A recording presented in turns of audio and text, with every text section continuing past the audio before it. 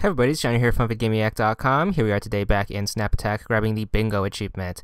This is to use all 7 of your tiles in order to build a single snap. I highly recommend using a Scrabble solver for this. The reason for this is probably the hardest of the regular non-leaderboard or grindy achievements. And another reason for this is you can only build the snap going left to right. Since the board isn't a perfect square, there's not enough tiles going up and down to get this achievement.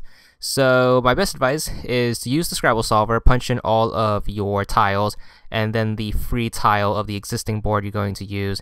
Make sure it's in an area that's easily accessible, that it's by itself and your other letters don't touch the rest of the pre-built ones, and then you should be good for the achievement. Might take a couple of rounds in order to get it off, but that's how you do it.